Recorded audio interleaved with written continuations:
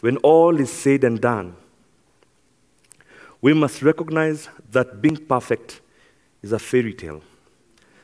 Failure, scarcity, and shortcomings are all part of being a man, a father, a husband. Openness, honesty, communication are key to your relationship with your partners. But sometimes, inaweza kuwa ngumu. After all is said and done, self-pity is our number one enemy because it attracts to you helpless self-indulgence.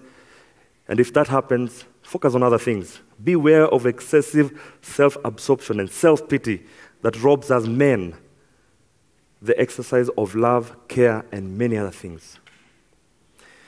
After all is said and done, get close to your children. You don't have to feel strong and courageous to do this. Children need their fathers regardless what dad is going through inside.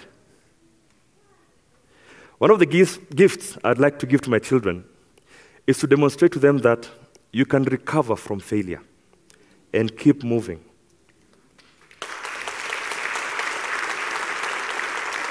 By the way, this is to everyone here. Be grateful that you don't look like the problems and the challenges that we go through.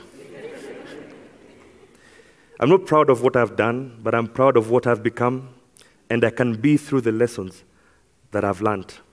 There is more to you than your temporary setbacks. You've got what it takes.